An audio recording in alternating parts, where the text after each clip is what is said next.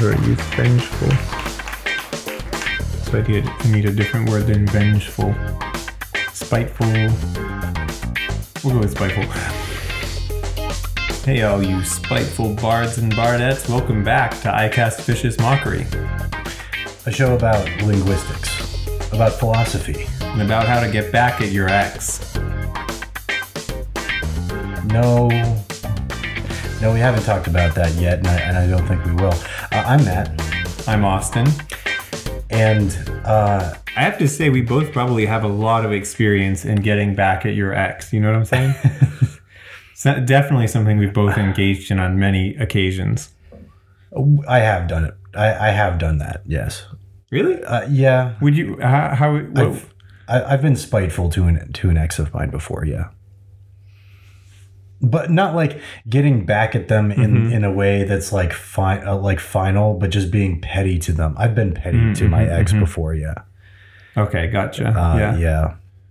I was friends with my only ex throughout like the rest of our lives after that. And more power to you, man. Yeah. That's great. That's what happens when you date somebody when you're in preschool. Yeah. You could just be pals after that. Yeah, when you date people in high school, oh boy, that's always rough. Yeah, pretty always much. Rough. Always rough. Well, it didn't especially help. When I was gonna say like especially when you're so much older than them, but that's not true. That didn't happen. That definitely didn't happen. I mean, I wasn't so much older than them. No, you have been like 1 grade older than a person who you've dated, I think, right? Maybe 1 grade? Two, I think. To be fair, though, you've also been... Yeah. Have you? It doesn't matter. Same thing other way. Same thing other way? At least close. Yeah. Yeah, older than me. I've only dated one person older than me. Oh, I guess yeah, they were just 1 grade ahead, huh? Yeah. Yes. I'm not sure that we're thinking about the same person. Oh, in that case, you've dated 2 people older than you. We just found that out. Did I? One of them was when we were in grade school. Really? Mm-hmm. What? I think 8th grade, maybe 7th. When we were in 8th grade, I dated somebody in high school. No way. Oh yeah, it must have been when we were in 8th grade. Oh. No, it was freshman year of really? High school. Oh, it was? Okay. It was freshman. I didn't know I even talked to you that year. Really? We didn't talk to each other freshman year of high school? I mean, yeah, we did, but yeah, not a lot. No, that's true. We didn't see each other very much, I guess. No, not as much. That's right. Yeah, I forgot. Yes, I forgot about that person. But yes, yeah. When I was a freshman in high school, I dated someone who was a sophomore in high school. Yeah. Dude. Wow. I know. Impressive. I can't believe it. Look at those stats on this guy. I can't believe it either. His charisma's up at a 14 at least. A 14 at least.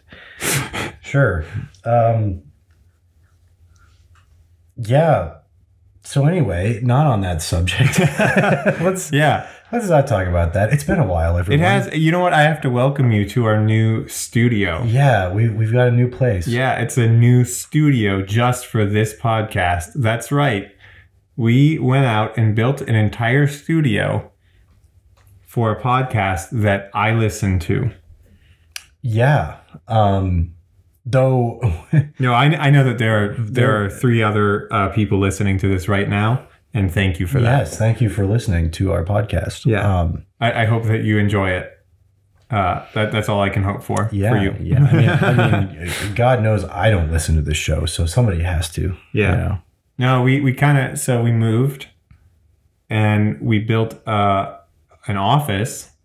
Because my wife works from home. She doesn't work in the office. She wants to work on the couch, but she did one in an office. Yeah. When he says we, he means he and his wife. Me and my wife. Matt did not. I don't live here now. Yeah, he does not live here. But I'm here right now. He is here right now. So sorry, he's not. I don't mean that he's unalive here now. or undead or whatever state of life. I could be, though. Like, how do you really know? So if somebody is all right, so the word unalive keeps happening on YouTube. I hear it all the time, not just from the same people, but from different people. Yep.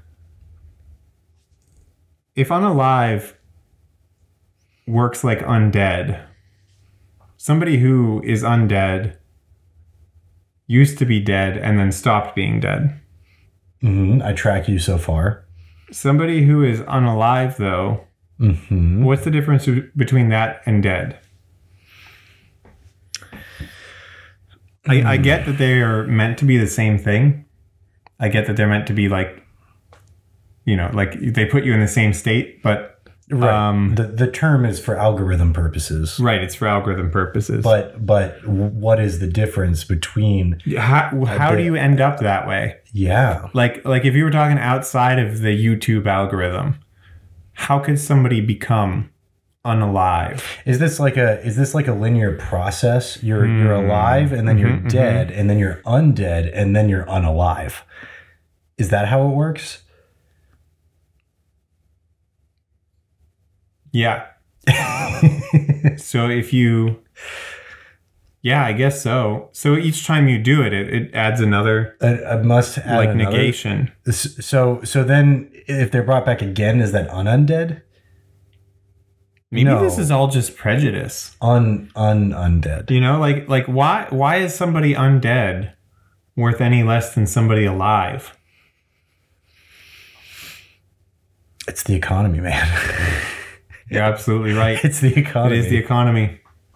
You just got to follow the money, Yeah. The money has a mind of its own. It does what it does. And it does do what it does do. That just dictates our lives here in the United States of America. The United States of America, even, is it technically alive? Is it undead? I don't know. I mean, corporations are like basically the ability to make a thought or an idea have the same rights as a person. Or, well, not the same, but rights like a person has rights and abilities for like legally.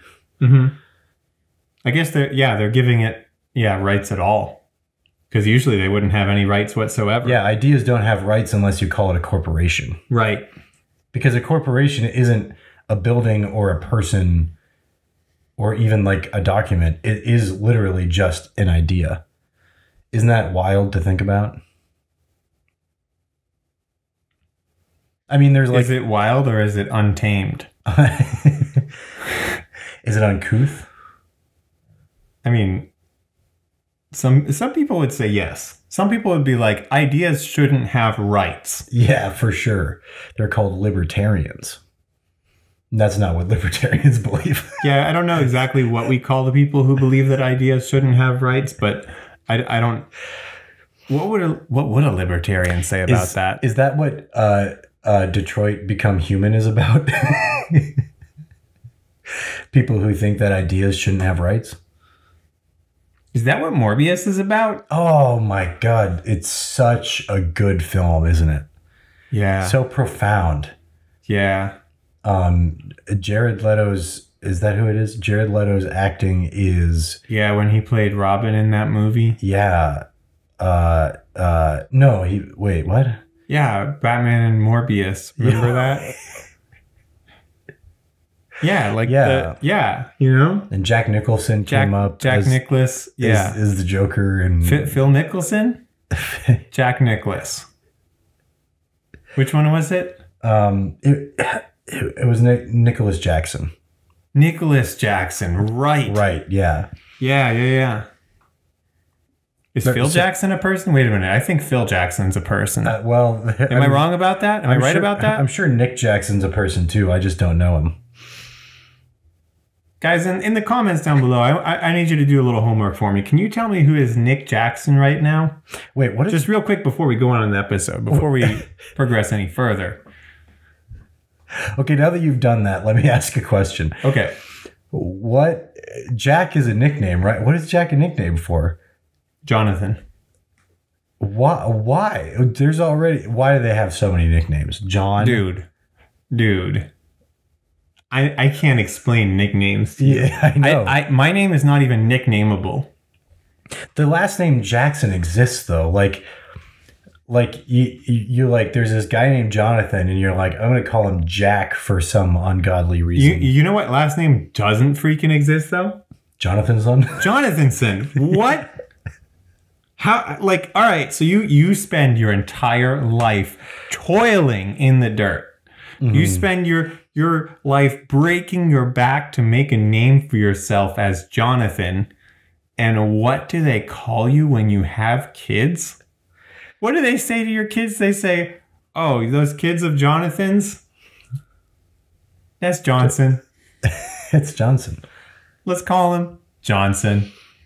And then there are too many Johnsons running around. John's a popular name. They're like, we need a new nickname for this guy. Yeah, and that's why they started Johnson & Johnson, to sell them. Right. And Johnson & Johnson came up with a product, Jack. I'm sorry, no, that was Jack Daniels. Oh, right, yeah. Tennessee. So do you think that there was a real person named Jonathan Daniels? Yes, of course there was a real person named Jonathan Daniels. Like there are probably many that exist right now named Jonathan Daniels. Oh, and they're all going to click subscribe right now. Thanks, Jonathans. We respect that you are not Jax. We understand who you really are on the inside. Yeah. And we'll be glad to have you on this journey with us. Yeah, okay. That always like gets me. Like you ever meet somebody who is like their name is like Philip or something, and you're like, okay, Phil, and they're like, no, call me Philip. Like they just refuse the nickname and like they don't like it. So yes, I have absolutely run into that. Well, I know you have because we have a mutual acquaintance who does that. But anyway, we do. Yeah, I can't, and for the life of me, I can't remember what his first name was, but it was a parent of somebody we taught. Oh, okay. Anyway, yeah, I don't remember exactly, but for the most part. Recently, I've found that if I switch back and forth between the full name and nicknames just freely, people like me better. Really? Yeah. You just like, for the most part. Rotate them? Yeah. Yeah. I just say whichever one happens to come out at that moment. And they warm up to me seemingly faster. That's an interesting experiment. Yeah, it's weird. Yeah. That's fascinating. That's a fascinating thought. I wonder why. Like, why would that be? I don't know. And it's kind of strange. Like, the people who I've known for a long time, like you, I refer to you by one name and just that name. Yep. But, like, new people who I meet, I will be able to freely switch between their name and a nickname, and it won't seem weird to them. Mm-hmm. Has anybody ever tried to like nickname you, even though Austin doesn't have like a nickname, conventional nickname? No, I don't think so. No. Yeah. Nobody even uses my name normally. Really? Do you think that they just don't remember it? I don't know if they don't remember it, or I think I give off an aura. I have an aura. It's a feat that I have, which makes people, they have to roll against, I don't know, they have to roll like a charisma check to be able to use my name each time. Fascinating. Yeah. Are you like a Sokka type or something? They call you Ponytail Guy? I've gotten some name like that once, and it just doesn't. Nicknames just don't stick on me. I guess it just didn't stick like whatsoever. Yeah, I'm inclined to agree. As somebody who's known you for quite a long time now, yeah, You're not a nickname guy. Which is so weird to me because like I'm fine with nicknaming other people and I'm fine with being called by a nickname. Sure. But it's never occurred to me once to ever call you by a nickname. No, or my regular name very often, right?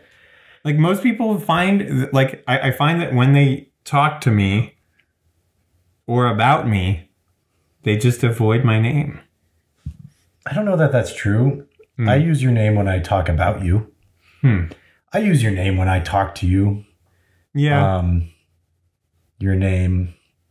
Whatever it is, I don't know. God, it's been so... That's actually one of my favorite... Like, this is an old one. Old XKCD comic. Is the... You know what I'm talking about? Yeah. Where he's like... Man, you ever get that feeling like you've known somebody long enough you should know their name but you just can't remember, and it cuts back and it's the priest and he's like, do you Rachel take... He's like, oh yeah, Rachel. Oh, I love that. Okay, so no joke, that may or may not have happened on my wedding day. Oh, really? May or may not have. Yes. Where you were like, what's her name? Yeah. Oh, well, not with my wife, though. Oh, okay. No. Oh gosh, now I'm embarrassed. No, it definitely happened with other people there, though.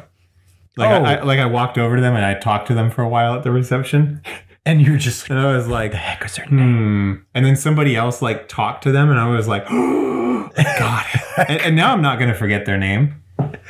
So that's good, at least. Oh, I'm so guilty of it. I forget names instantly. Like, even if I... Because we got pretty good at remembering names through teaching, I would say. And I guess just not doing it very much anymore, I just like... I just don't feel like I want to be bothered with it. But that's not very nice because I like to be social. And that's a very like not social thing to do, to just like put no effort into remembering somebody's name. Yeah. And not only that, but then you have to ask them what it is. And I don't really have a problem with asking people what their name is, but I actually do have a problem with asking anybody anything. Okay. Yeah. Like, and it's not that I necessarily feel bad about doing that. It's that like I want to figure it out on my own. It's like a challenge. It's like a little challenge. Yeah, like a little challenge. So then I end up like challenging myself to figure out this person's name without asking them what it is. Yeah. Okay. Yeah. I guess, well, what I do is the opposite. I'm the kid who, like, if I got stuck on a video game, I would look it up on the internet. Without fail, every time. I wouldn't even really try that hard or that much to figure it out on my own if I was stuck. Sometimes I would use like strategy guides and go through the game the first time I played it from the beginning. Interesting that you say that, because I did the same thing. Oh, really? Yeah, absolutely. Okay. I collect strategy guides as part of my game collection because they're like my favorite. I love strategy guides. They were cool. Yeah. There was a specific era where they were like really good to have. Yeah. You know? Yeah. And when they were made well and everything. But right. Like,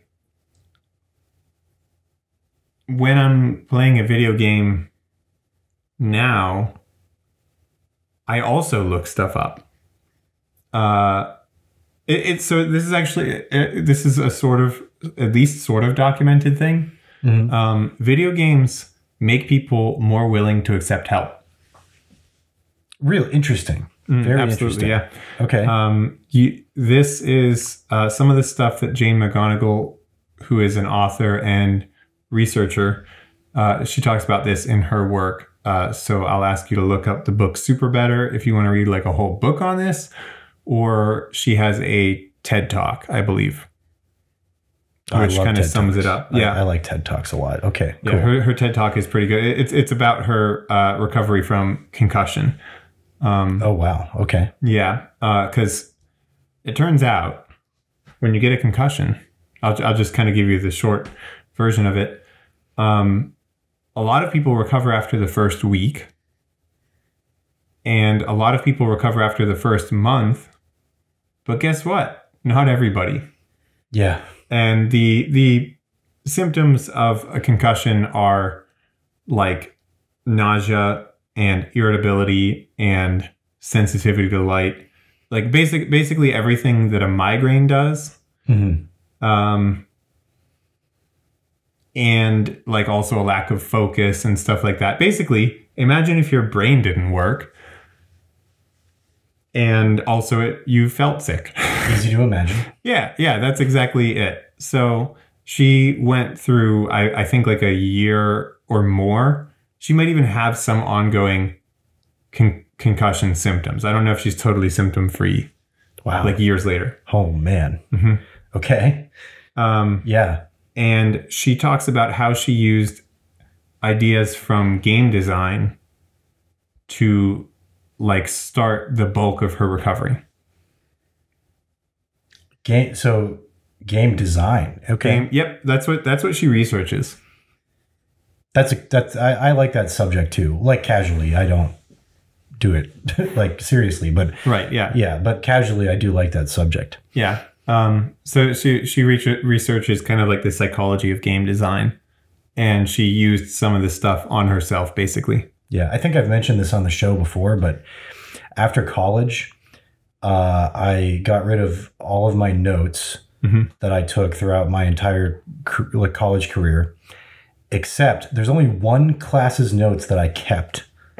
To this day, I still have them, and it was my psychology of video games class. It's okay. So listen, we have this podcast about tabletop games. Yeah, well, yeah. Yeah, well, hey, listen, we'll get to it, okay? We'll get there. Maybe we won't. I don't know how long we've been recording. I have no way to tell, actually. I've been keeping loose track, yeah. There's a clock on this tablet I have, yeah. We're good. Okay, good. All right, so that's great.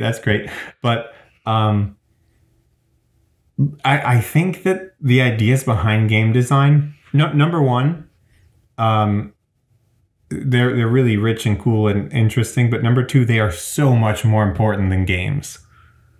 Game design? Yeah, I think game design is so much more important than games. You can learn a lot from it. Right. About more than just games. Game design is figuring out in the same way that like speedrunning or glitch hunting are finding out the rules of a video game and how you can use them. Game design is figuring out the rules of the human brain and how you can use it. Right, because the reason that games are such a huge industry is because they're literally designed to be something that people want to do, you know, in one way or another. Yeah, and imagine if you could get yourself to do the things that you want to do. Yeah. Imagine that. That would be amazing. That would be. If I did all the things that I wanted to do every day. Like, I'm not saying, oh, if I had an ideal perfect life and I just could do whatever I want. I mean, like, literally, if I had the exact same life, but I came home from work and I did the things that I wanted to do every day, I can only, unfortunately, I can only imagine how much cool stuff I would make. Yeah. Your life would be how much more time I would spend with my friends, and just generally how much I don't know if happier is the right word, because I don't know if I can be happier than I am. But maybe more fulfilled is the right word. I don't know. Yeah, those are not necessarily, you know, completely there has related, to be some word for when a human is reaching their potential. You know, like there has to be a word for how that feels. Yeah, maybe not in the English language, but I'm sure in some language there we'll come up with one. Well, yeah. Blarf. There we go. I'm gonna be so blarf. Yeah, there we go. I did it right there. Blarf. That is the adjective form, right? Yeah. Okay. But also the verb Wait. to Learn to blarf. be blarf. I guess that would be the nominal form. Because, Well, you would just say well, I guess be fast, be, okay, be, okay, yeah. you're not going to be blarf. You just are blarf. We'll conjugate blarf later. We'll come back to you with that. I did that on purpose in order to make this a philosophical and linguistics podcast. Oh no! Our weaknesses! It gets us every time. Every time. I don't know. Do you have any good D&D on that tablet? Sure. Well, maybe. I'm in slim Hey, I'll pickings take bad still, D&D but- right now. Sure. Hey, I've got just like a bunch of spells. We've done this plenty of times, but I've got a bunch of spells. Bunch of spells. One of each level from cantrip to 9. So 10 spells here. By user Game Boy 350. 350. Oh man, I like me some Game Boy 350. Yeah, it's probably that gosh dang Loch Ness monster. They're poison related spells. Did we do this one already? We might have. We did. We did this one already. Yeah, we did this one. We did this one already. We did this one. Okay, sorry. We didn't do this one though. So hey, if you guys remember the point, this is a monster. This is like a boss level monster, this guy. And he has something, this thing struck me just because like you see all the text here. Yeah. It's a lot. There's a lot going on here. But when I started reading this, I just thought it was like comical in some way. Like I didn't figure this out ahead of time, so maybe we can figure this out live. There's two things about this monster. It's a big boy, huge. Oh wait. Can you tell us what it is called and who it is by maybe? Oh, sorry. I don't know how to say this. It's apparently a Korean. That looks Korean, yeah. A Korean folklore something called a Jihaguk Daejeok.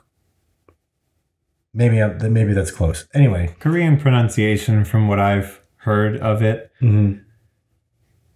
It's pretty loosey-goosey. Okay. You probably said it exactly right. Probably. It's by user NineHeavensPress here on Reddit.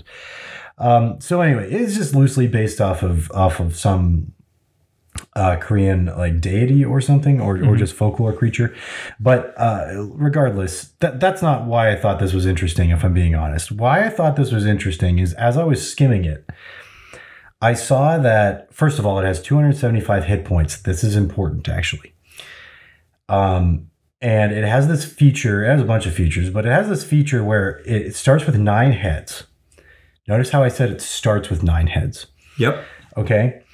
And if you do more than 30 points of damage to it in a round, which the challenge rating is 17. So if you have a party of level 17s, yeah, you're probably going to do at least that much on average each round, right?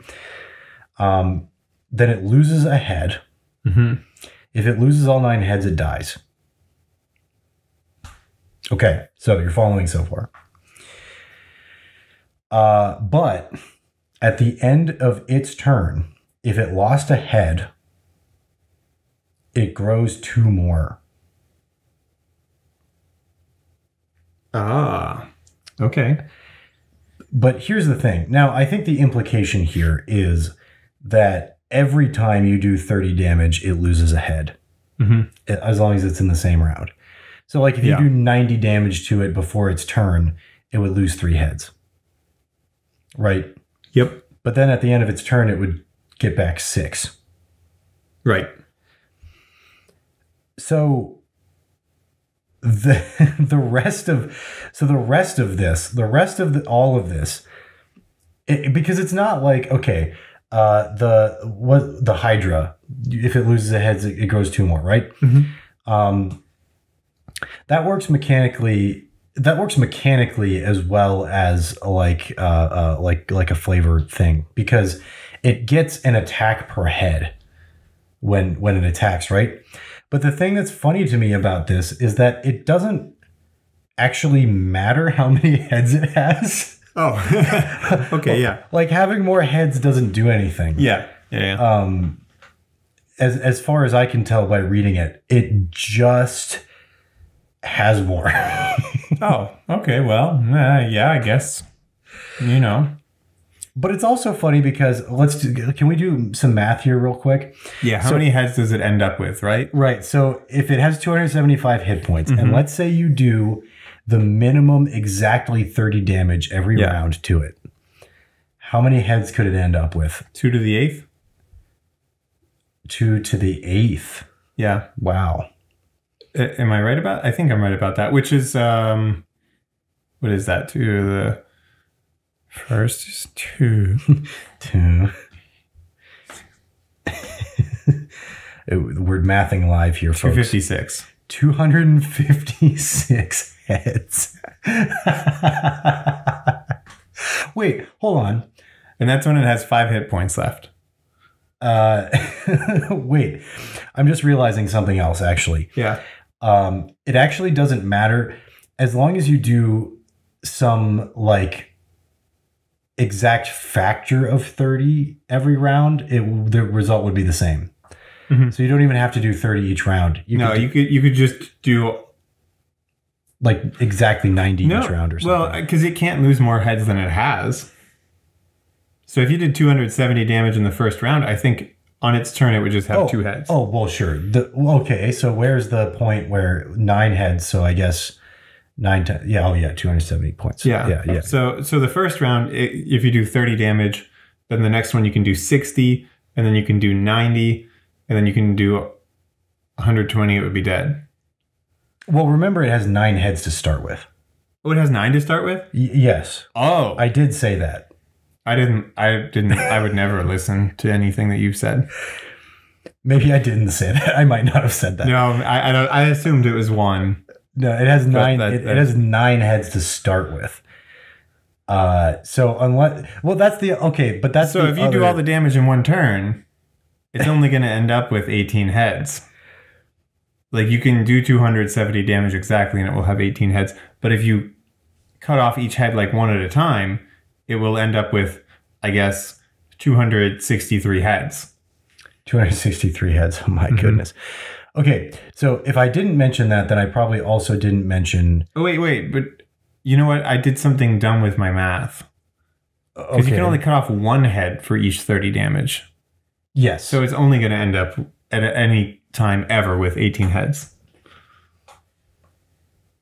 Because they don't all come off. I was, for whatever reason, when I said 2 to the 8th, I was thinking that you could cut off all the heads every 30 damage. Oh, no. But it's not true. No, it's 100% false. Okay. I spread lies about this creature just now.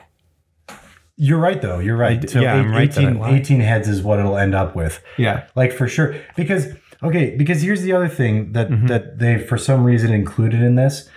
And again, it's funny because it has no mechanical value whatsoever.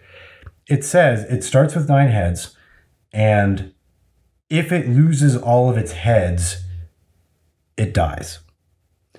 So if you did 270 points of damage on the first turn, and it had 5 hit points left, it dies.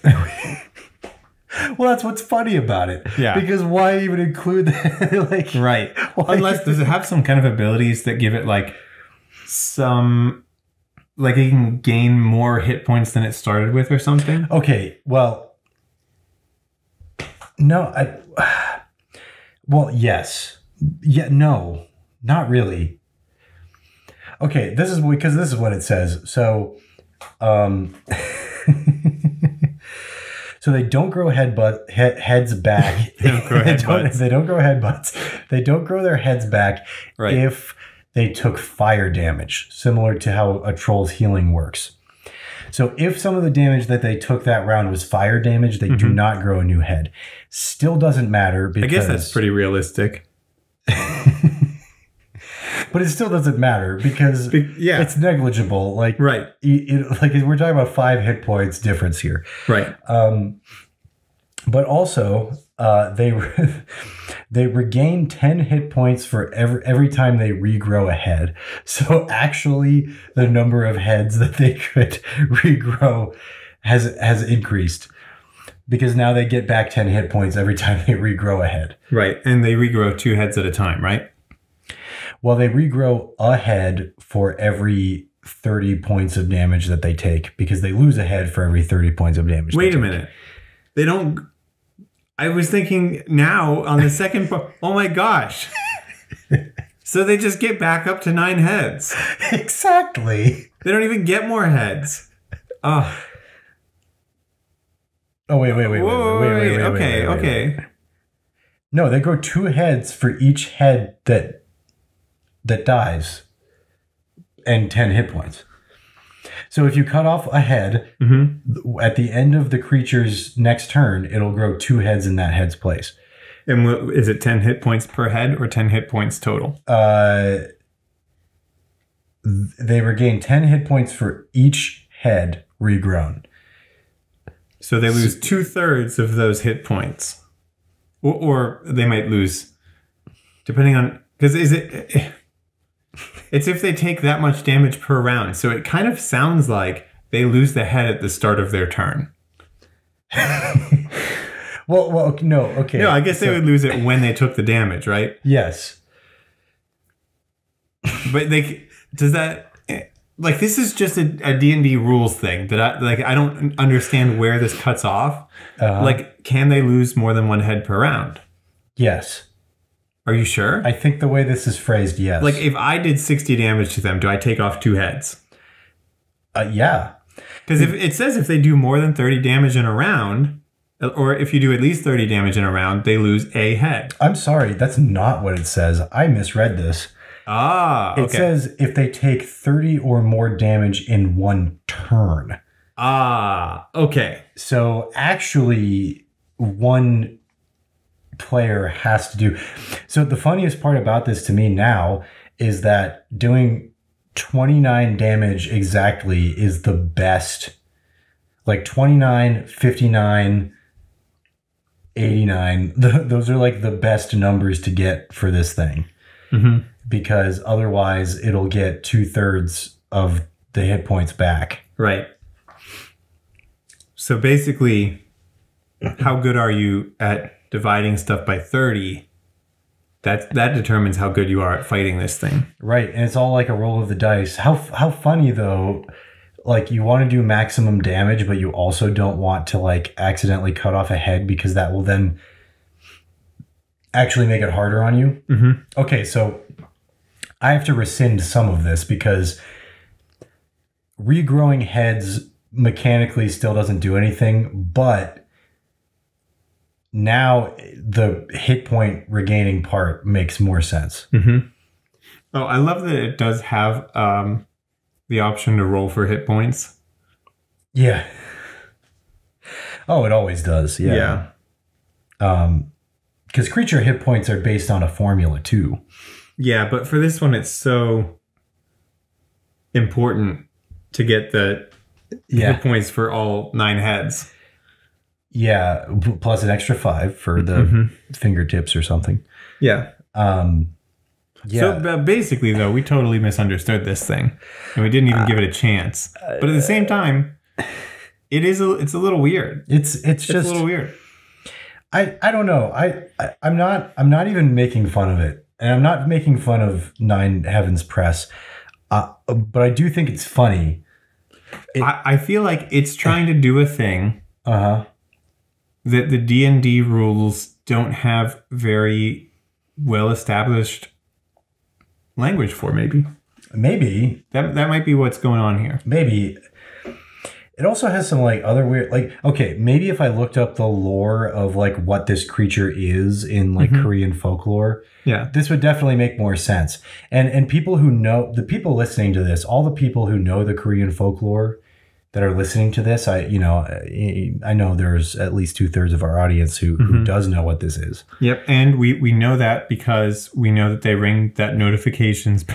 Yes, just for this particular creature that we're talking about, they'll be like, yeah, of course it has 9 heads. Of course, if you chop off a head, 2 come back and it heals. Duh. Of course that when it is poisoned, it gets drunk and it gets stronger.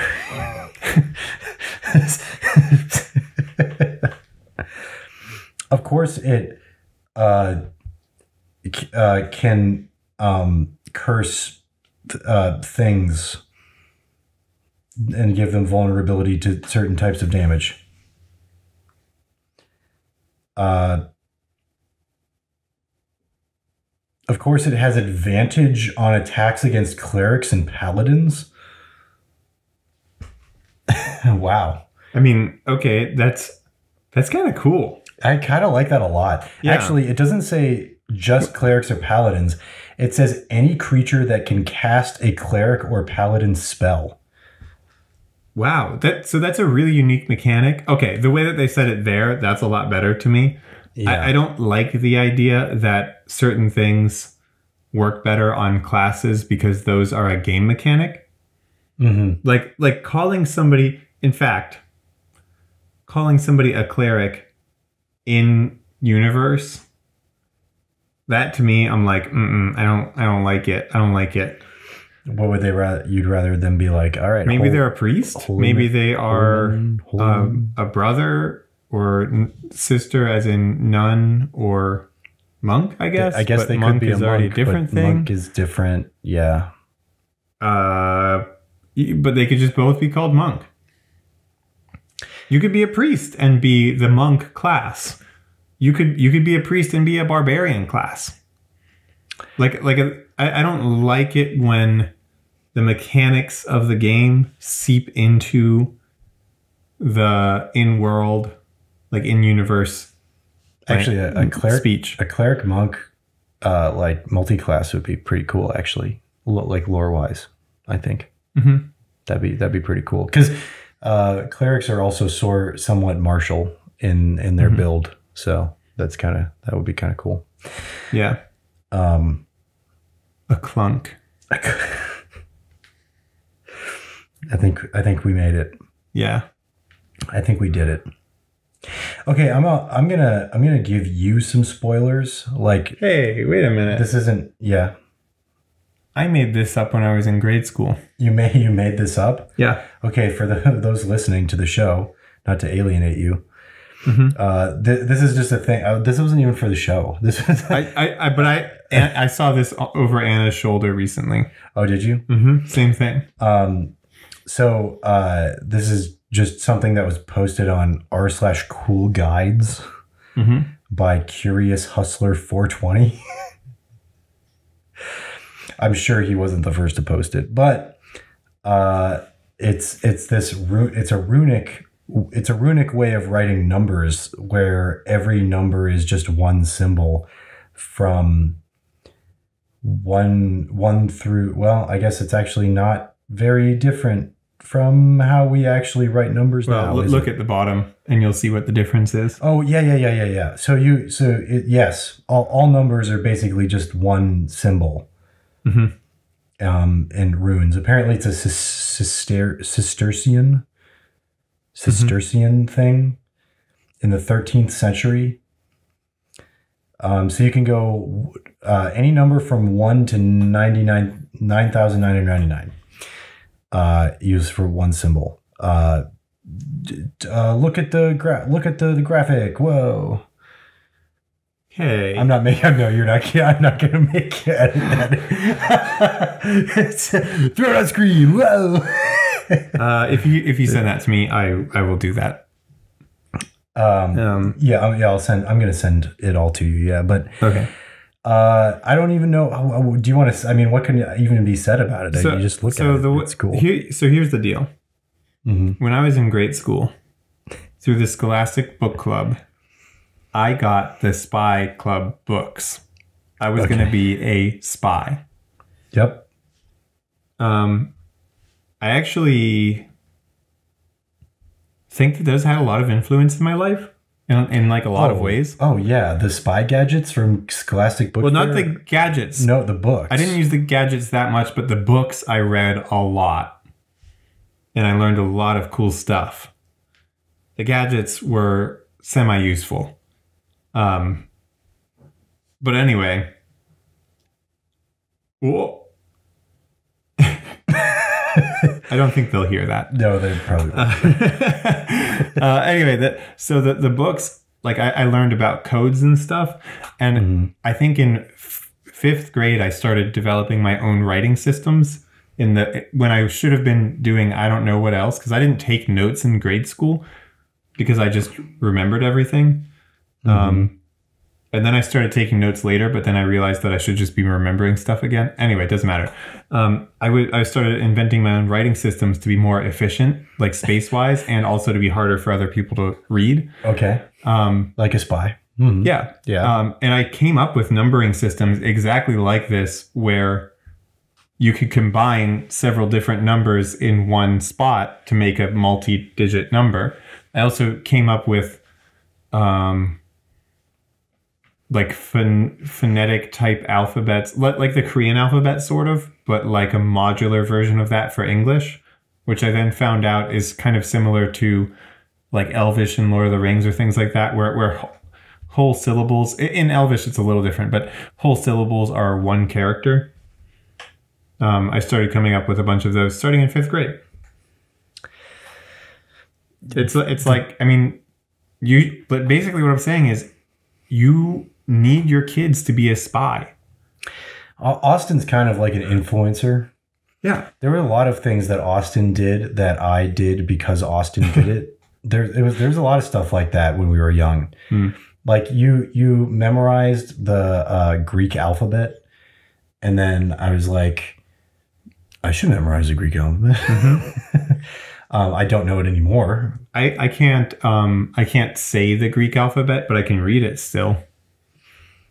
I can't, but I did it in the time because you did. I can read it very slowly, by the way. We're not demoing this live or anything. But honestly, this is pretty clever. Yeah, it's cool. If that's what it's cool, yeah.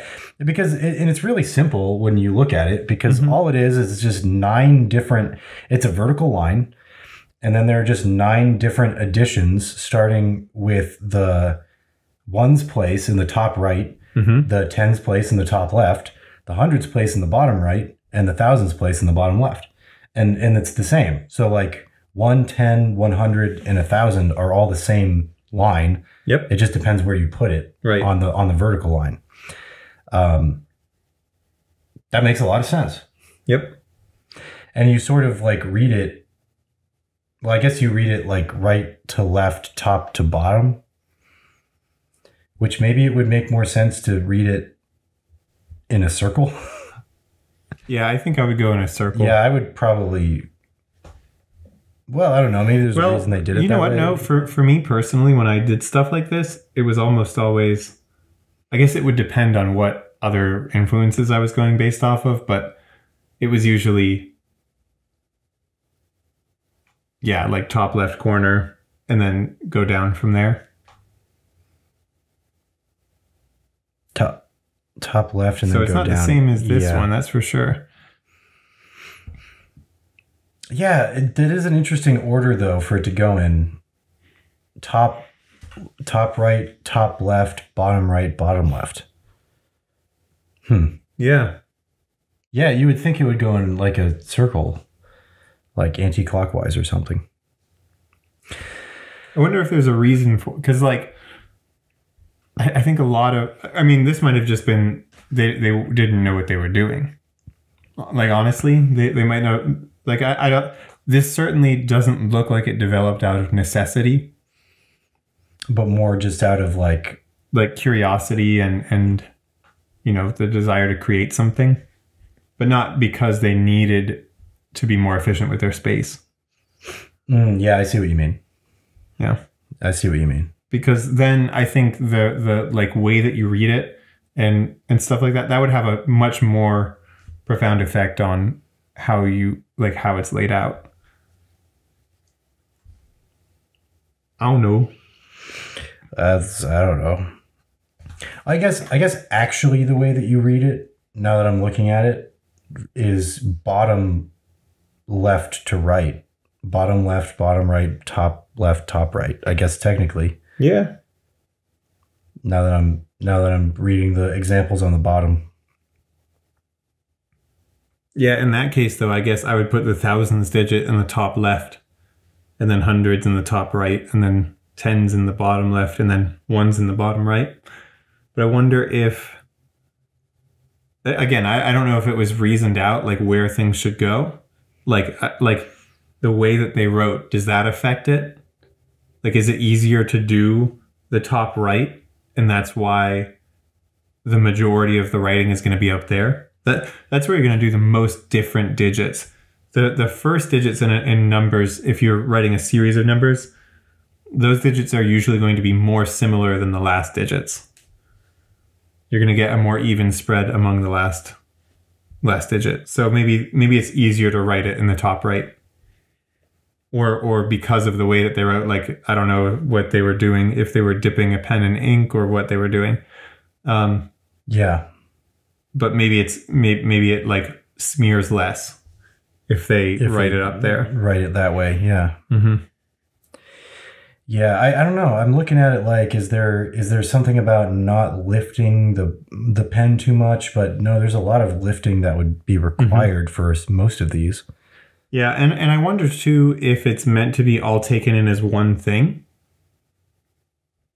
Would you write the line in the middle and then, the little branches off of it? Or you can see in some of the examples that they give, like they have 6,859. There are lines in it that are joined from the left side of the main line to the right side.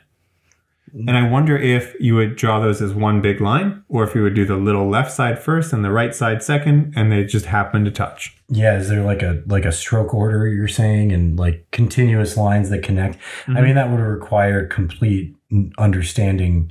You'd have to be able to know exactly what it looks like before you did it. Mm-hmm. Like if I was that's what I'm wondering. Do they see this as a complete? Oh, I see. Yeah. Singular character that you can, you imagine the whole thing first. Yeah. Or do you just write out the parts one at a time? I mean, I guess it's a gradient. Probably when you start, it's one section at a time. I mean, I'm just thinking about, like, this isn't really that hard to learn. You could learn this in an afternoon. But the first couple of times you do it, you would have to be like, this section, and then this section, and then this section, and then this section. But I think eventually you would just maybe even do it like how we write everything else, top to bottom, left to right. You just, kind of draw it like you would draw anything. Mm-hmm.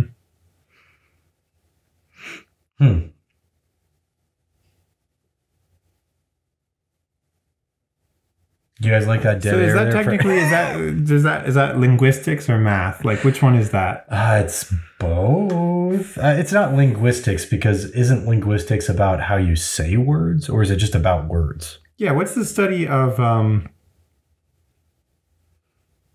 alphabets?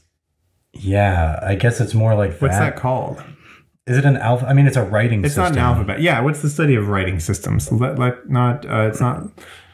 Lexemes? No, that's actually logical units. We're talking about graphemes. Graphemes? Yeah. Study of insects. What is it? Like alphabets? Like of writing systems? Study of writing systems. It comes up as a thing. Grammatology is what it's saying. The study of writing systems is grammatology. I don't know if that's exactly what we're talking about, though. Typology? Isn't grammatology like where you look like and you see if you had a lion in your star or something? Like, what if there was a lion on the stars? Then you have a certain personality. Oh. And you're magnetic, maybe, or you have... You're magnetic. Yeah, or like you have a different colored nosed hair from the rest of your hair or stuff like that. Isn't that grammatology? No, grammatology is the study of how to bake the best cookies.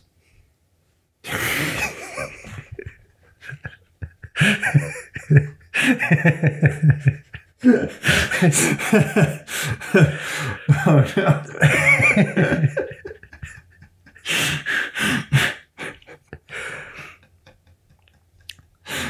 So now that I've done that to you, let's. Okay, I want to run something by you. Yeah. Because you might have some ideas about this. So on Thursday, we're going to be play testing some stuff that I want to play test.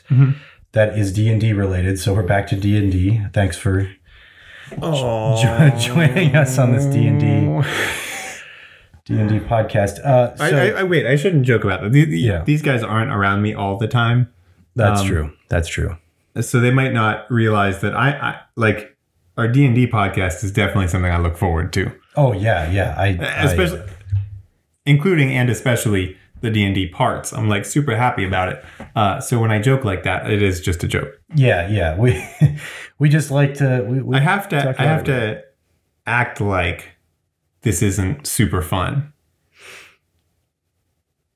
Yeah, or else you'll think I like it, Baka. It'll just take over.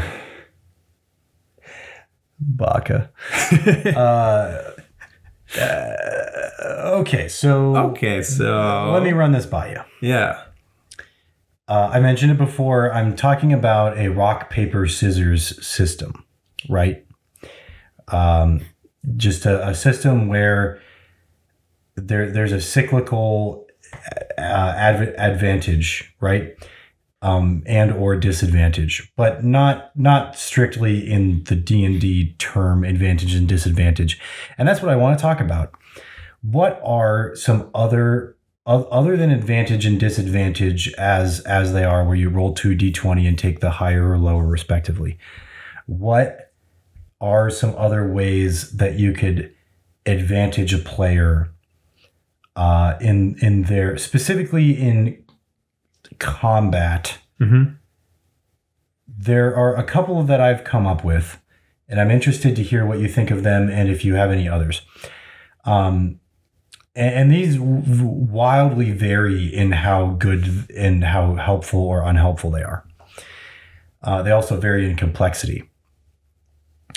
So for disadvantage, I thought, okay, what's like disadvantage but not as bad? And the first thing that I came up with is like a slightly less bad disadvantage would be you roll 2d20 and you take the average.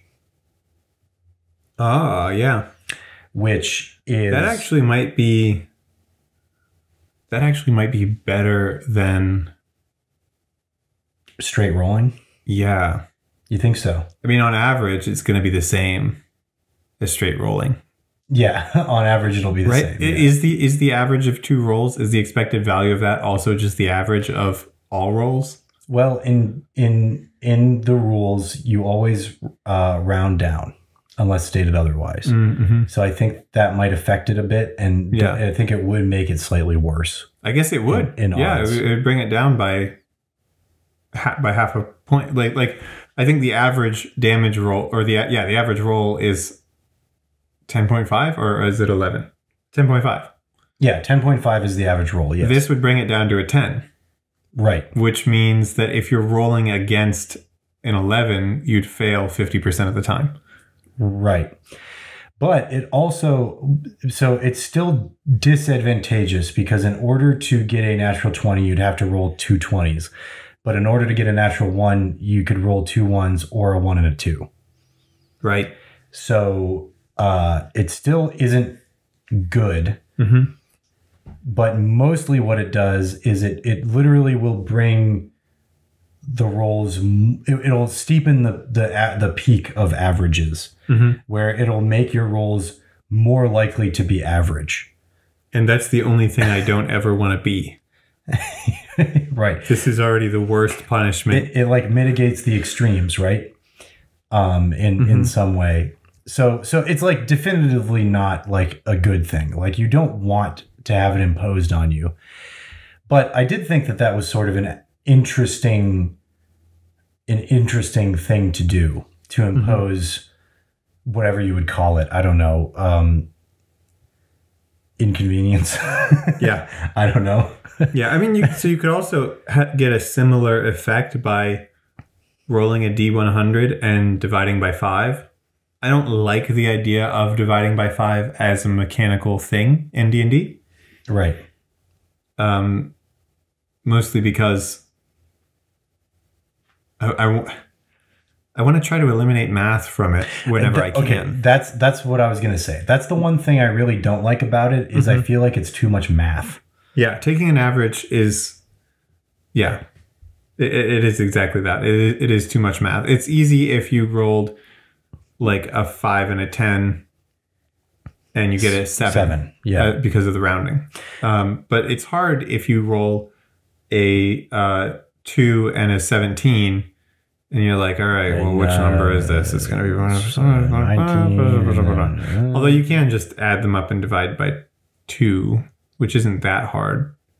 I guess that's the same as having. That's what I default to. That's what I always do. So that's already in the game though too. Well, exactly. Right. Like that's already an allowed thing to happen. Right, because you could because of resistance. Be resistant. Yeah. Mm-hmm. So really, but it would be happening, I think, more often than resistance happens. Yeah, I'm not so sure about that. I think it's a good idea though. It's kind of, it is interesting to know that like to know that you can't like you're those rolls where you know that you need a big number. Yeah. To know that like there's just not really even a chance. But you'll do okay. But like you can't pull out something crazy probably. You're right. Right, exactly. But I guess that's not that different from disadvantage. But that feeling at least. We are going to play test that. Mm-hmm. I want to play test 3 sets of including advantage and disadvantage. We're going to do that, like the normal D&D rules, advantage, disadvantage. By the way, part of the reason why I don't like that is because it exists so much in the game already. There are so many things that can give you advantage or disadvantage that I feel like I need something separate, because if I'm going to add this mechanic in, it's going to be happening all the time. Yeah, and it would have to be... It's really like messing with advantage and disadvantage could go wrong really easily. Exactly. Like it just, I don't know. It's just something. I'm gonna try it with playtesting to see like if it's rock versus scissors, rock will have advantage. If it's scissors versus rock, scissors will have disadvantage. We're gonna try that. Mm-hmm. But I don't know. I have a few ideas of what the other things could be, but I don't know how to pair them up. Not that it really matters, but I'm not sure how to pair them up that would make the most sense. So one is averages. Another one that I thought of is not about the dice at all, or not about the actual attack roll, but the damage. So what I was thinking is if you're rock versus scissors, and you hit on your attack, you cannot roll below average on your damage dice. So if you're rolling a D8, if you get any number that's less than 4, it counts as a 4. Right. And everything else that's higher than a 4 is that number. Yeah. I think I've seen that one used somewhere before. Yeah, there's some... Or at least similar things to that, where like you can't roll below a certain number, yeah. Right, you can't roll below... A lot of the time it has to, like, bards have that with certain skill checks. Right, yeah. But that's a D20 roll, and I think that's, like, really, really, really strong.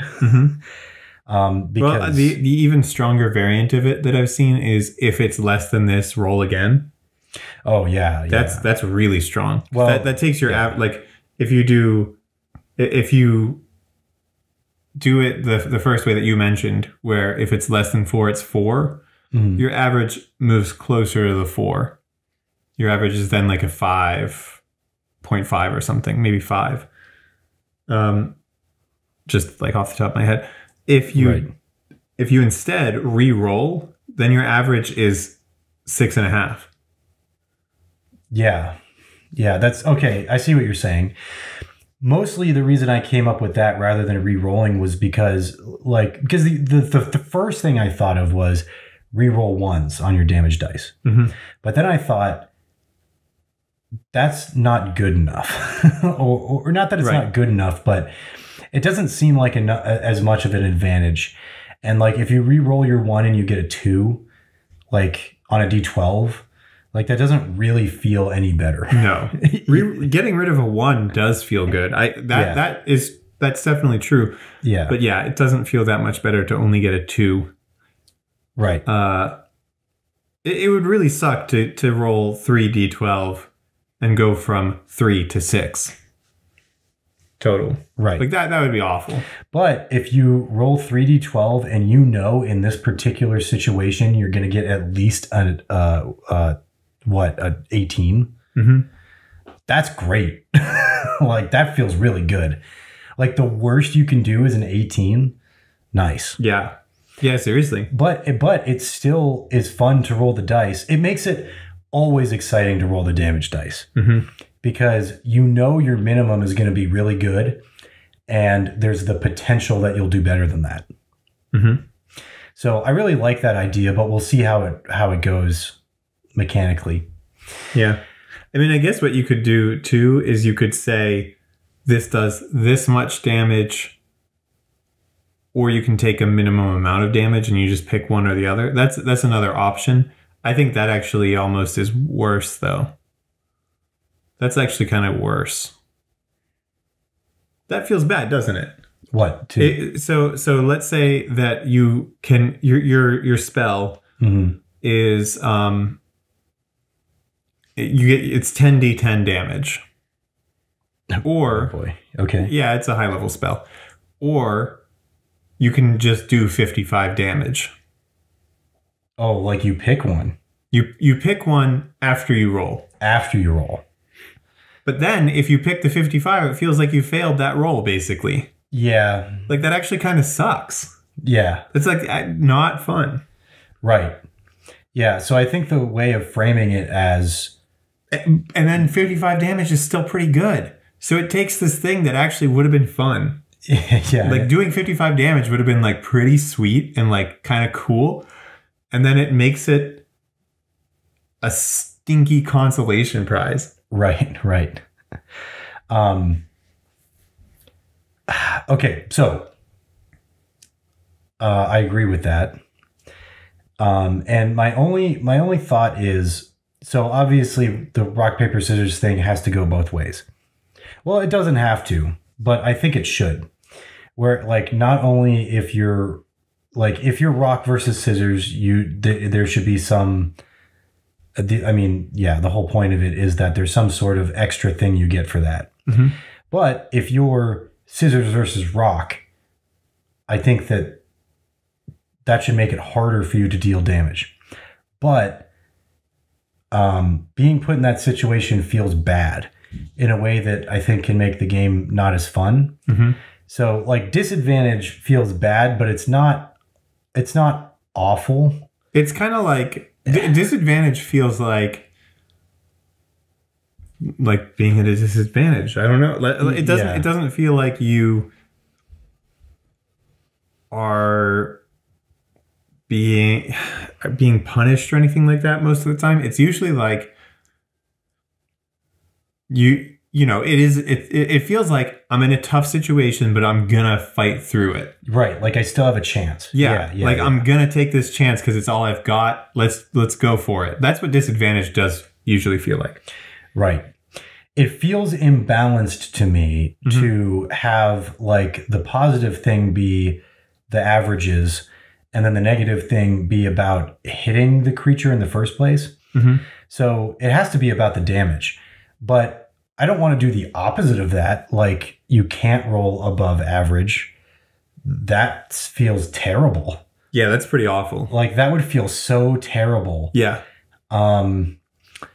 But something I did think of is you roll this would also feel bad, but not as bad. You roll as normal, but you have to roll one dice level below what you normally would. So if you normally would be rolling d12s, you're going to roll d10s for that. Normally d10s, those are d8s. Normally d8s, those are d6s, right? And if you normally roll a d4, you flip a coin. Heads is 2 and tails is 1. Wait, I got it. Okay. You have to re-roll your highest and lowest dice. Your highest and lowest dice. Okay. Until you are re-rolling like half of them if there are a lot. I don't know exactly how this is going to work. This is a little complicated. But basically, I think that would work out to where it would brings the damage closer to average. Okay. So you can't do too well. But the part that makes it, I think, kind of balance it a little bit is that you might have to roll, like if you have 7 dice that you rolled for your attack, you'd probably roll 3, like re-roll 3 of them because it's half rounded down. And then you'd have to roll 2 of your highest and 1 of your lowest. Again, something like that. I don't dislike... That's way too complicated. I was going to say, I don't dislike it's super complicated, but I think the idea is like, not that you have a limit to your damage, but that like the weak part of the damage affects the strong part of the damage in a way. To give you an idea of the flavor of this, it's different types of magic work differently against other different types of magic. That's kind of what I'm going for here. Right. You might have picked that up. Yeah. And so let me try to think of the types of magic. So my character is a druid. So there must be some kind of nature magic. Okay. And then I'm guessing that there's a wizard, so there's like artificial magic. And I'm guessing there's a cleric, which would do like divine magic. Am I close? You are so close that you nailed it. Yeah, that's exactly that's exactly what it is. Yeah. A little bit more specific, but that's the actual. Yeah, that's the gist of it. Like arcane magic that is like humans like cultivate themselves, right? And then there's like divine magic to come from the gods, and then there's nature magic which comes from like nature itself, which is different than the gods. I would almost say that the gods, if any of this matters, the gods exist outside of nature magic. That's what makes them a god. Yes. But it's weird because some sort of deal like that. D&D lore technically has like gods of nature, but it's not. This is a homebrew. Yeah, we can throw out any of that garbage that those people. Those people just put together like one night on a Sunday afternoon. Yeah. Like this is real stuff that takes actual time, effort. That I thought of one day and was like, maybe I could try it. So again though, like scissors versus rock. I don't know. I mean, maybe you're right. You're better at logic than I am. So maybe you're right that would average it out and make it weaker over time. But I just feel like I need something that I like. It's okay that it feels bad, but I don't want it to feel that bad. Or that like really disincentivizes you to use it. Like using that type of magic against that type of creature. I got it. Whatever it is, there has to be a choice involved. Okay, I like that. Okay, so you have to like choose how much you're gambling. Okay. So maybe best case scenario is a little above average or something for the expected outcome. I'm having trouble. I'm still kind of on that same idea, but like you have to choose how many dice you're gonna re-roll or something like that. Okay, so Like you do the damage roll, and maybe it's like both people. Like the DM, if you're fighting a monster, the DM chooses a number of dice to re-roll. Wait. And you can re-roll up to that many as well if you want. Wait. Or something like that. I don't know if I'm following what you're saying, but what you're saying brought something to my attention that I really like. Okay.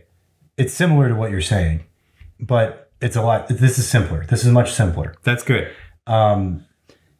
So they roll their dice like normal. Totally normal damage. Yep. Then you take half the number of dice that they roll, and the DM rolls that dice, and then they resist that much of the damage. There you go.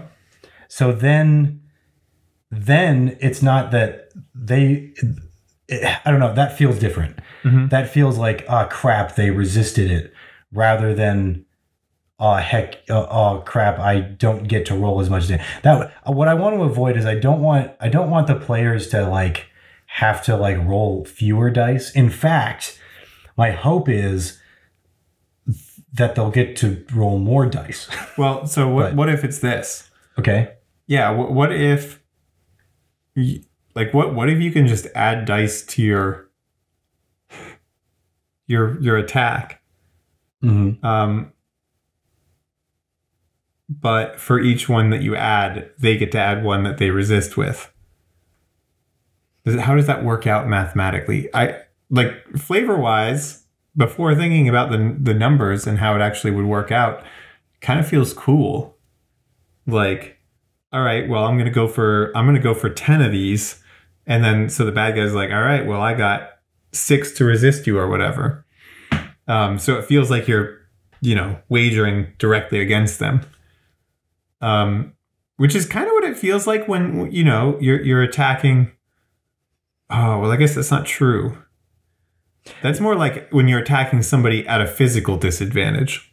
Yeah. Like if you're lashing out from a position of disadvantage against somebody, and you're like, I hope this attack lands, or else they got me. It kind of feels like that, which I don't know is necessarily how it should feel with magical resistance and stuff. The way that I'm thinking about it, it's more like how, if you have a lighter and a piece of paper, and you hold the lighter against the piece of paper, it's going to burn. The paper's not going, the paper could, I guess, flap and try to put the fire out, but it should feel kind of like that. Trying to put the fire out with the piece of paper is probably not going to work out in your favor. Right. You know what I mean? I really want it to feel that way. They can totally do it if they want. You can try, but you know that it's not going to be as effective. That's what I want to go for. So I think that what you're suggesting is just a little bit too fair, if I'm being honest. Just a little bit too fair. I want it to be unfair, because I'm hoping that it'll balance out by being, and you know what? I don't even want it to balance out. I still want it to be in the player's favor at the end of the day. Because what I'm proposing here is that it's all about the damage that they do to creatures. There are no creatures that are going to have any sort of extra rules against them. Okay. The damage that the creatures do to them will always be the same as the D&D rules are. I just want to make it more interesting and give them some more strategy to play with. I want to give them make them feel it's actually really not strategy, but it kind of feels like strategy. You don't have to think about it really at all, but it does feel like strategy to kind of. And there might be a little bit of extra level of intrigue where maybe you don't even know which one will be effective against the creature right away. Yeah. So anyway, that's all just to say that I think that for play testing, I think I'm going to stick with one is just going to be normal D&D advantage and disadvantage. One is going to be when you are on the advantageous side, you treat anything less than average as average. And when you're on the disadvantage side, you roll your dice as normal, but the DM rolls half of your dice in resistance to it. Which could also suck. That could completely negate the damage still, like technically, if you roll poorly. What if it could reverse it? Like, what if they roll so much higher than you? Right? You know Do you what? take damage? Because it's not as likely to happen, I'm going to say, yeah, that sounds awesome. Like you're trying to use this damage and they're so resistant to it that it kind of like reflects it back at you. Because it's never going to be very much. Like, I don't know, like let's use a low number. If like say you're rolling 8d12. Okay, sure. And you roll an 8. I was going to say 46. Okay. But then they're going to roll. Do they roll the same number of dice? I forgot. No, half. They roll half. So they're rolling 4d12. They could roll 48 damage. That sounds like I'm saying 4d8. I mean 48. Yes. And then you take 2 damage. Yeah, like it's not going to be much. Yeah. But there is a possibility that it'll happen. Right. Yeah. I like that a lot, actually. I actually do like that a lot. I don't know if it'll actually work, but I do like it in theory. That's why we're playtesting it, though. Yeah. So the third one, then... I guess if they're rolling half the dice, on average, we expect that you would take 0 damage. And you would deal 0 damage. Well, you would actually, on average, you'd deal a tiny bit of damage. You'd on average deal half damage, right? Because they would resist half of it on average. Because they're rolling you're right. Yeah, their roll would be half. Yeah. So yeah, you would on average deal half damage, and it could be a little more or less. But it feels different than resistance, even though it's like mechanically not much different. I guess now that I think about it. No, yeah, it's not much different, but it is different. Definitely feels different. I don't know how I feel about attacking something if I know it's going to roll against me, though. Exactly. Yeah. But that's okay, though. Like I want people to feel that way. I want the players to be like, I don't really want to attack this thing if I don't know what's going to happen. Yeah. But don't worry, it's not like.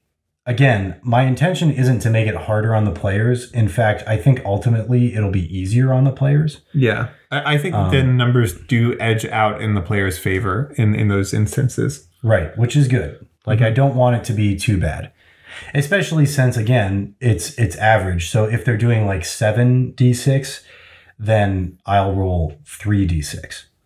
Because I'll do one lower, right? Right. So... it'll work out in their favor. Maybe I'll even just do it like that.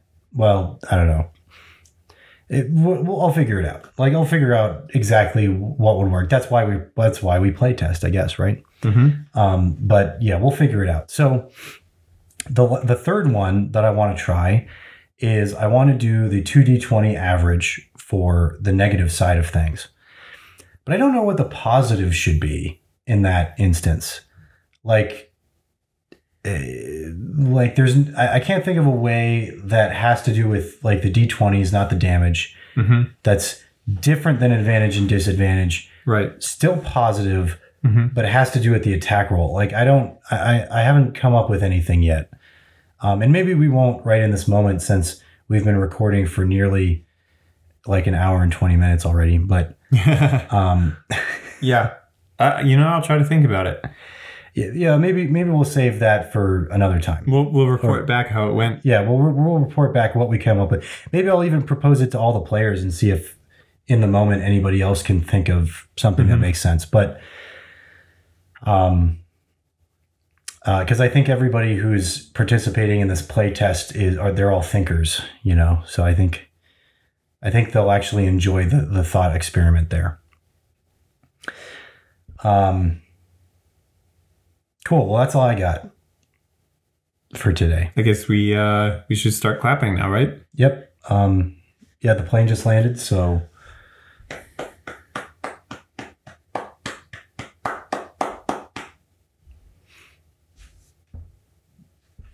Oh, wait, this is a podcast. We can't just wave. We can't wave. It's a podcast. Wow, we're such fools. Oh, I'm such a dweeb. I'm such a loser. I'm a nerd. I'm just a nerd, man.